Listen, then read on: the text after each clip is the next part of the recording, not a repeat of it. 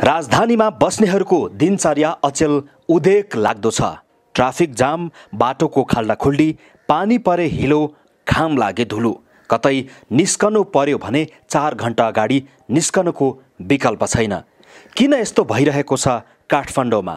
लाग्छ देश चलाउने नेतृत्वकर्ता नै छैन नेपालमा। हल्ला नै हल्लाको देश हो नेपाल भन्दा फरक पनि नपर्ला। कारण प्रश्न छ। राजधानीका अधिकांश पेट्रोल पम्पमा अहिले पेट्रोल छैन भन्ने स्टिकर लेखेर टाँसिएको छ। विगत केही दिनदेखि काठमाडौँमा इन्धनको अभाव देखिन्छ। उपत्यकामा साझा सहकारी, सेना, प्रहरी र सशस्त्रले सञ्चालन गरेका पम्पहरूमा उपभोक्ताको लामो लाइन देख्न पाइन्छ। नेपाल ओइल निगमलाई सोध्यो पर्याप्त तेल छ, अभाव छैन भन्ने जवाब दिन्छ। पेट्रोल पम्पमा हेर्यो पेट्रोल छैन भन्ने ब्यानर टाँगिएको छ। कारण के हो त? पेट्रोल सञ्चालकहरू भने निगमले सबै डिलरलाई पर्याप्त तेल दिन नसकेको भन्ने गुनासो सुनाउँछन्। 4000 लिटर पेट्रोल ल्याउँदा 100 लिटर पेट्रोल कम आउँछ।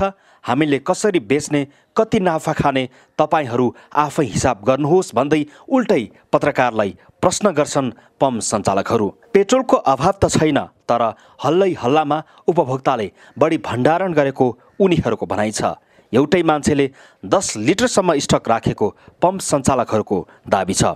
उपत्यकामा साझा सहकारी, नेपाली सेना, नेपाल प्रहरी र सशस्त्रले सञ्चालन गरेका पम्पमा बिहानैबाट उपभोक्ताको लाइन छ।